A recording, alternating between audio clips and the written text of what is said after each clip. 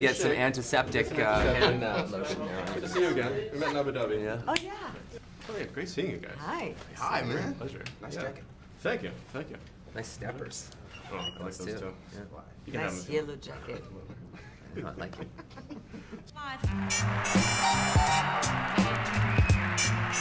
I wanted to start, so I'm based over in the Middle East, so let's start talking about Abu Dhabi, if you don't mind. Sure. Because you brought your kids over, right? Yeah, brought my family over, yeah. So what was that experience like? And what was your guys' experience like too?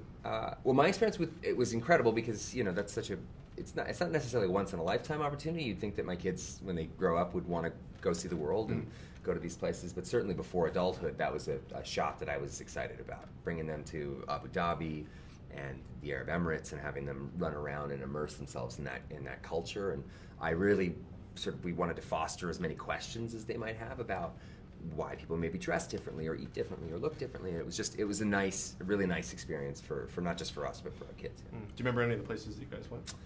We went, well, we did some of the tourist stuff, like, you know, you go to the Louvre and you do those sorts of things, and then we just go get lost. Like we had a tour guide that would take us, you know, just to local neighborhoods. You go eat in restaurants that aren't necessarily like, you know, the ones that are advertised to the tourists, which I think is much better, and you get to sort of experience the real city a little bit. So, yeah, we were in the desert. My kids had never seen the desert before, which is wild. Yeah, That's gorgeous out insane. there. I know. Yeah. Never been to it. Yeah.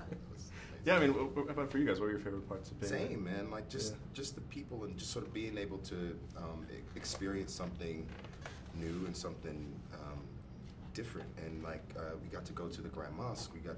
The Louvre was incredible.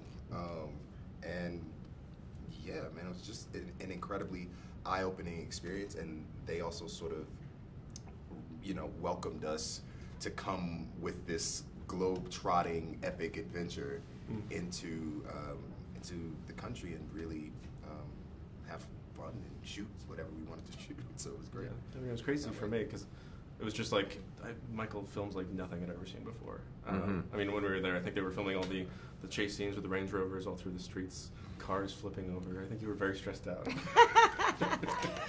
little bit. I mean, how was it adjusting to that process for you guys? Like, I mean, obviously, Michael films like no one else in the world. When did you guys really buy into it? We didn't really, did we? When I saw Didn't buy into it? I think we just got lost and we had so much fun and that was crazy. And we tried to follow him at some point, and then, you know, like quickly we just realized like you cannot really follow that guy. The only thing you have to do, and that's our job as an actor, is just to be like present when he needs you, and to give everything and to let it go.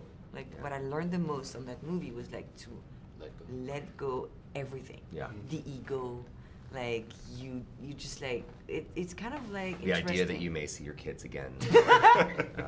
Yeah, you surrender to that process. You have to. It's just chaos, and it's all sort of in his head. There's for some way, shape, or form, there's a rhyme to his madness and a reason to his madness. But also yesterday we were like on stage and we discovered with the audience the last trailer, and we like lie down on the floor and we were like laughing screaming and loving it. and it's we're so like fun. like kids, and we're like we are in that movie, and that was kind of like it was pretty amazing. I really love that too. Like just watching it with the audience and stuff. It was so cool. Feeling their excitement.